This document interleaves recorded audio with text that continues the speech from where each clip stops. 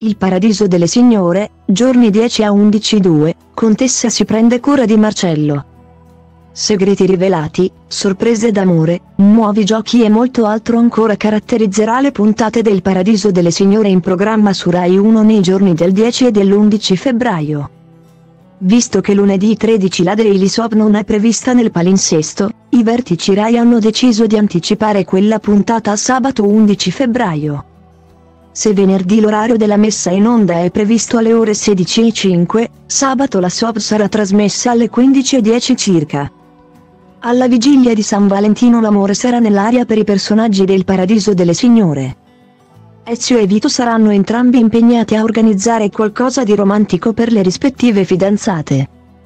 A proposito di Ezio, l'uomo avrà un bel da fare con la sua azienda e cercherà di raggiungere un accordo con Umberto.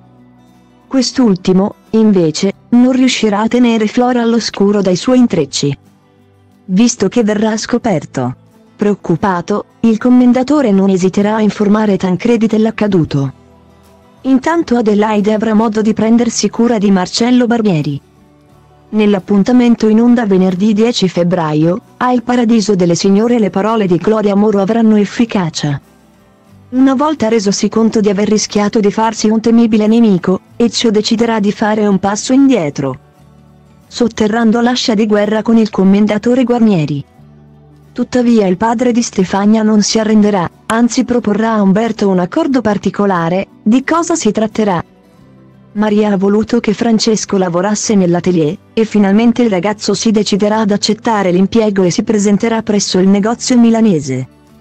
Intanto il gelo piomberà su Tancredi e Matilde a causa di ciò che è accaduto nella serata precedente. Bramoso di allontanare il più possibile Vittorio da sua moglie, il fratello di Marco si rivolgerà a Umberto per un consiglio. Nel frattempo il commendatore sarà alle prese con i suoi progetti legati alla ristrutturazione di Palazzo Andreani. Ma non metterà Flora al corrente di ciò che gli passa per la testa. Peccato che il fiuto della stilista del Paradiso delle Signore la porterà a vederci chiaro, intuendo che il suo futuro sposo le sta nascondendo un segreto. Nell'appuntamento in onda, in via del tutto eccezionale, sabato 11 febbraio, a Il Paradiso delle Signore l'amore sarà nell'aria. Manca poco a San Valentino, per questo motivo le Veneri rifletteranno sulle rispettive situazioni sentimentali. Vittorio sarà colto da un lampo di ispirazione, e non esiterà a mettere al corrente Roberto e Matilde della nuova idea che ha avuto per la giornata dell'amore. Il direttore del grande magazzino milanese vorrà organizzare un gioco per i cuori solitari. Di cosa si tratterà? I segreti di Umberto avranno le ore contate. Flora riuscirà a scoprire che cosa ha in mente il suo futuro sposo e non la prenderà granché bene. La stilista del Paradiso delle Signore sarà a dir poco delusa per la scoperta che farà ed entrerà in crisi con Umberto. La tensione, a quanto pare, sarà talmente forte e non sembrerà destinata a migliorare.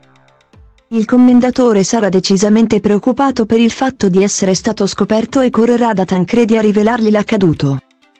Mentre Ezio sarà impegnato con l'organizzazione di una romantica sorpresa per Veronica. Vito farà di tutto per rendere felice Maria Puglisi con un pensiero d'amore.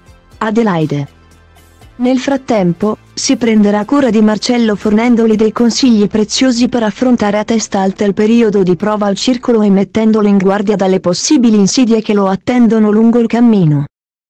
Jantă și pleacă, grăbește-te că trenul ăsta nu așteaptă. Dar eu știu deja că vreau cu totul altceva. Închide ochii, îți poți imagina că lumea e a ta și în plus poți să sari sus, sus, sus.